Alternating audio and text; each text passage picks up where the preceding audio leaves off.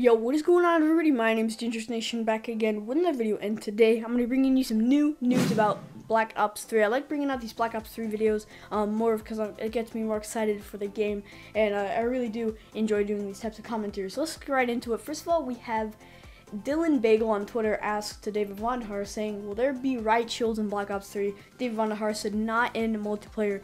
This is a big thing because Riot shields are, oh my goodness, Riot shields are one of the main things for a certain group of people. Like, they have trick shotters, pub stompers, and then they have those noobs that go around with RPGs and Riot shields and stuff. So this is gonna be really bad for, I guess, those knife feeders. So rest in peace to the knife feeders.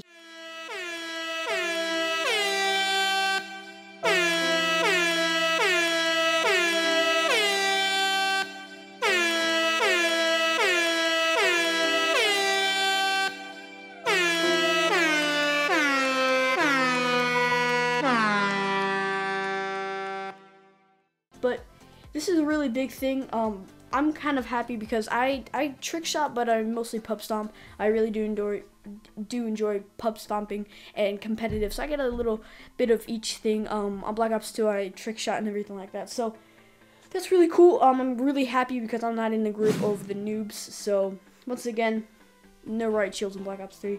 Next, we have no campaign in Xbox 360 and PS3. Again, another big thing in Call of Duty.